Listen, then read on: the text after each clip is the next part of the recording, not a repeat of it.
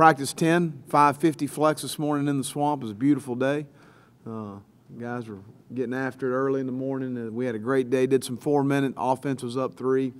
Had to maintain possession. Created a punt situation to where you got to, kind of like Tennessee last year. You got to get the ball off, and then you got to go play defense. And third down, a lot of special teams work. It was great to see. 550 this morning. You wonder why they're good players. Matt Elam, Jelani Jenkins, and Josh Evans out there running with the football team.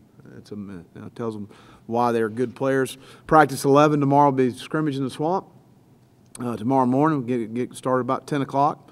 Looking forward to getting off the field, moving the ball, creating some red zone coming out, some different situations 1 minute. A lot of different looks for our guys to continue to improve to be a good situational team. As I'm thinking about it, 2 opportunities this morning. We're in 1 minute. Jeff makes 2 nice throws, and we had 2 receivers in situations. You had opportunities to get out of bounds. We had to burn a timeout in one situation. Another situation, we didn't have a timeout. We had to clock the ball and waste it down. So just so many of those things come up in these type practices. We got to be smarter in those situations. Injury report, Johnny Townsend had surgery on his wrist. He's going to be fine. It was wear and tear through the years there, and I felt like we wanted to go ahead and put a pin in it, and he'll be back in, I don't know, 8 weeks, 10 weeks, something like that. Should not affect him at all. Gideon Ajabe does not need surgery on his shoulder, but if we had 2 more weeks of spring, he would probably be back, but with only 1 more week, we're going to probably hold him. Keanu O'Neal is back, but limited, and I hope Rod Johnson will be cleared Monday. And past that, I think that's about where we are. Any questions?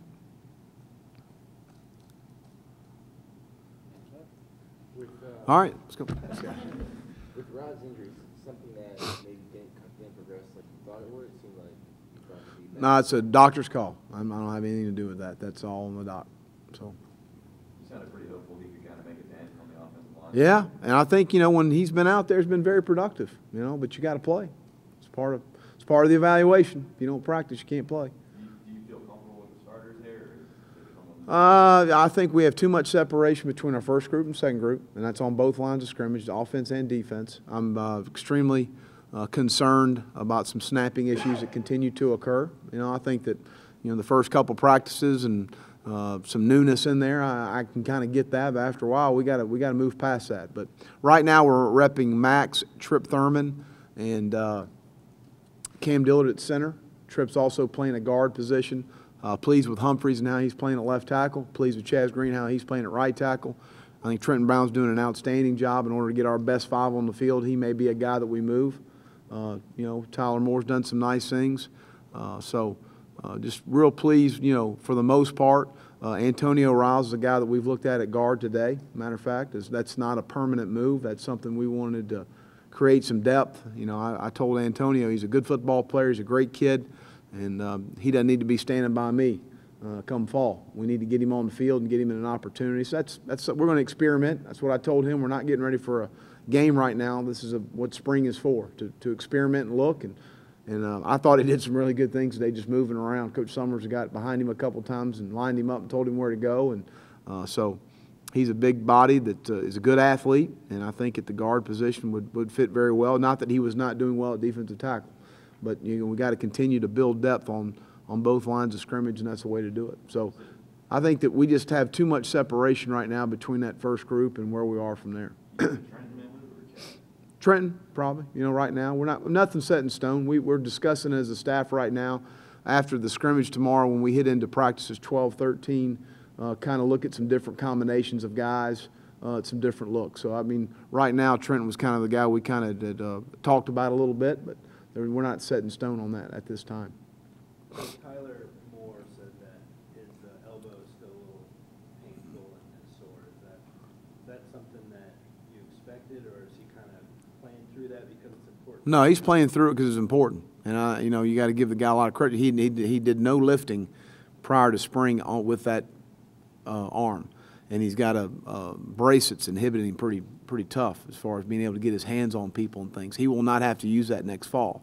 But we just got to build his strength back. You can see a different strength level with him as opposed to where he was in the fall.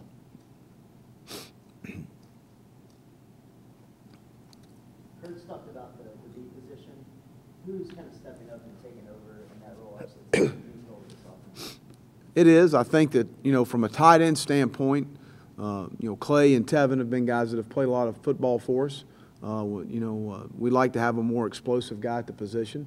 And we've looked at possibly Pittman and Showers are guys when we go to four wides. But, you kind of give the defense a little bit of an advantage when they know you can't create a three-man blocking surface or a six-man or seven-man protection when they don't have a tight end body in there. So Hunter Joyer is going to be a guy that will figure in that role.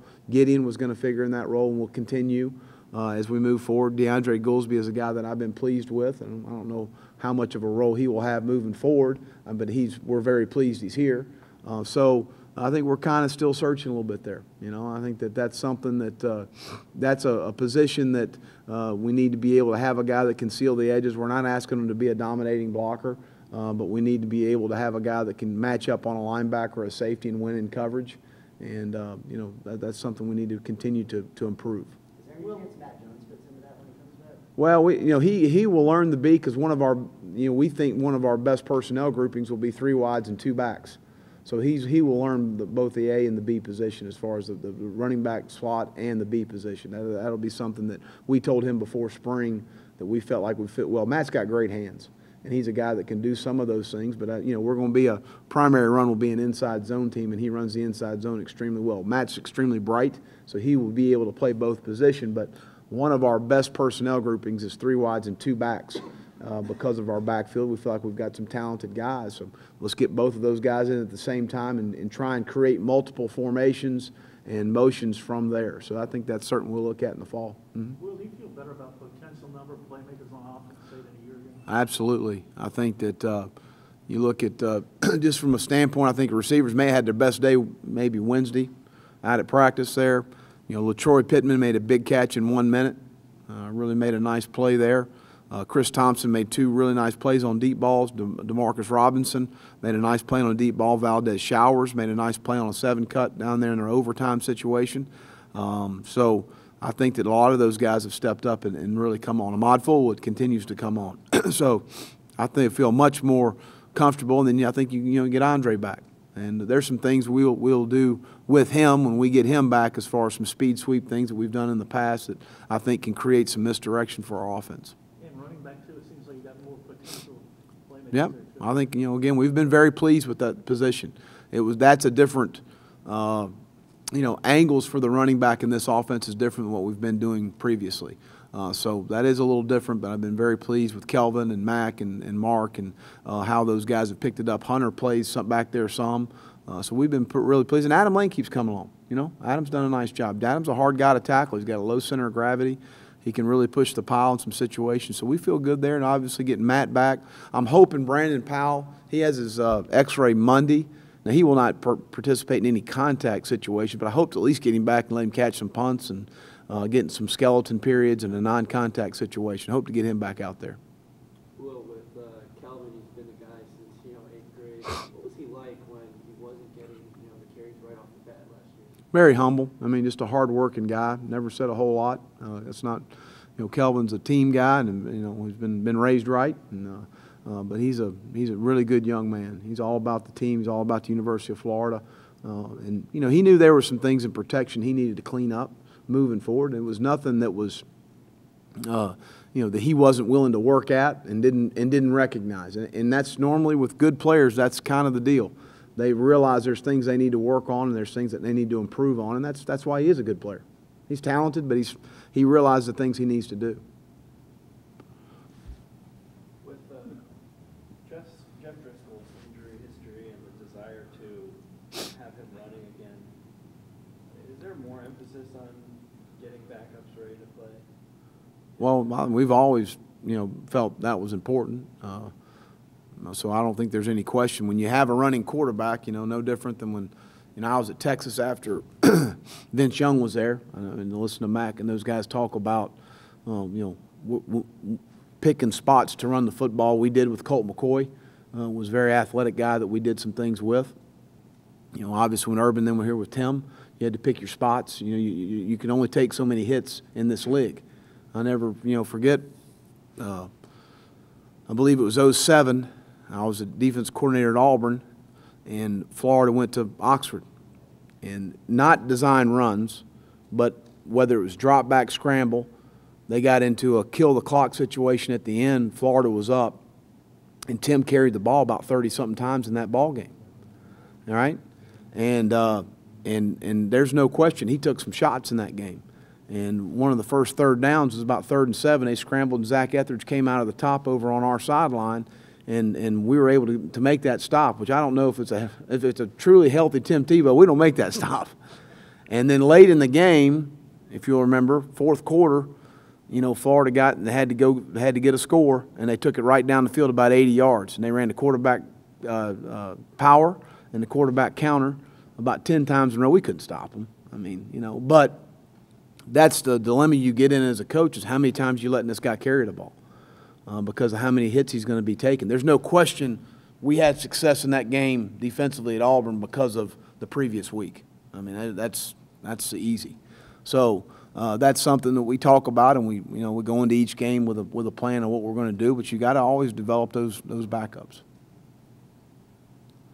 Coach, with the way you rotate things on the defensive line, how critical is it to not have that big of a gap? Well, you know, we go into every training camp, and I call it the green light, yellow light, red light. So the green light guys, we can go. That means Brad and DJ can roll them. The yellow light guys means with a little bit of caution here. We need to make sure we got a good call list that we feel comfortable what they can execute situationally. I mean, if we've got a team backed up, that's a critical time for points. We want to make sure we get the stop. We don't want to have a mistake made. And then red light guys means we got to really talk about before we put in the game. That may be a situation of a red shirt. You know, we've decided we want a red shirt, and only under certain circumstances we're going to put a young man in the game. With that being said, that we need more green light guys right now. The guys that we feel free to roll in there. With John Bullard playing inside and out, that provides you automatic depth. I feel good about Brian Cox.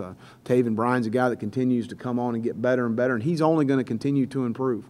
But we feel comfortable with him, not assignment-wise right now, but as far as technique, fundamentals, and effort.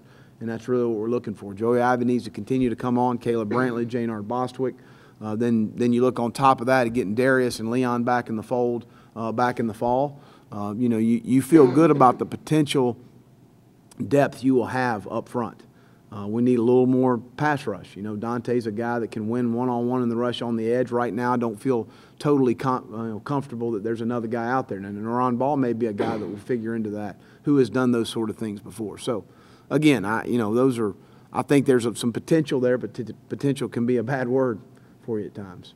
Is it important for Taven to come in early, being all the way from Casper Island to not just get used to football, but get used to living in Florida and everything? Well, yeah. I mean, I think that there's a learning curve anytime something is new, whether you're coming from Fort Lauderdale or coming from Casper, Wyoming.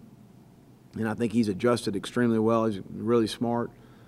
He knew he wanted to come here when he came and visited the campus a summer ago. He committed to us immediately and never blinked. And so we're extremely pleased to have him.